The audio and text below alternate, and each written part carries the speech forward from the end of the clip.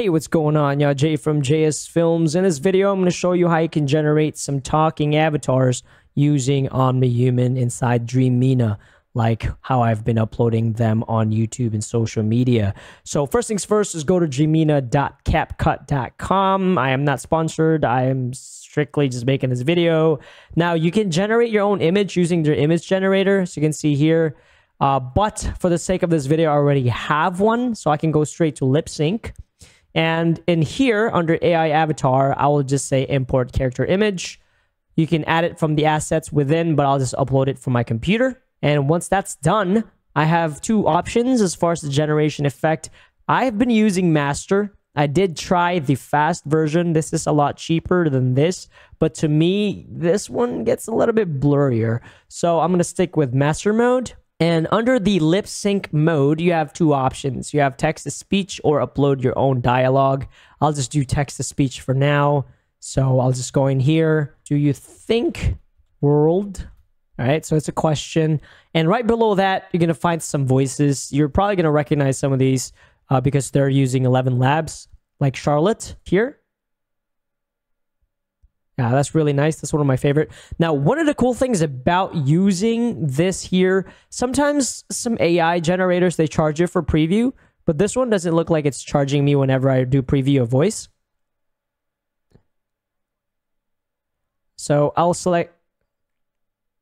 going to select Charlotte because that's one of my favorites. And then after that, if I look at the bottom here, it's going to use 48 credits, which, man, I'm running out. But let's go ahead and generate this. And then just wait it out. Do you think I want to take over your world? This is pretty bananas. Now, obviously, one of the downsides right now is that there's a 15 seconds limitation on the generation themselves. I wish they would raise this up for paid because I am a paid user.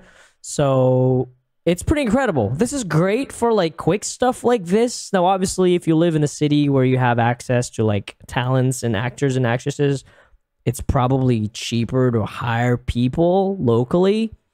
But no, beforehand, I would do like freelancers, but nowadays I'm starting to find out that there are freelancers online are actually using AI now too.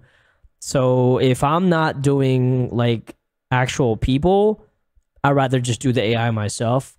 But obviously, this is still, I mean, there's only a certain use cases you can do with this kind of technology. It's not going to replace like an actual person.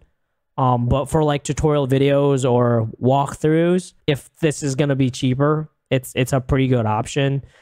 But yeah, that's pretty much it for this video, man. If y'all want to see more AI content, let me know in the comments below. Honestly, Unreal Engine video views right now are down because I think AI is just taking over. So I'm trying to do both. That said, until then, I'll see y'all in the next one.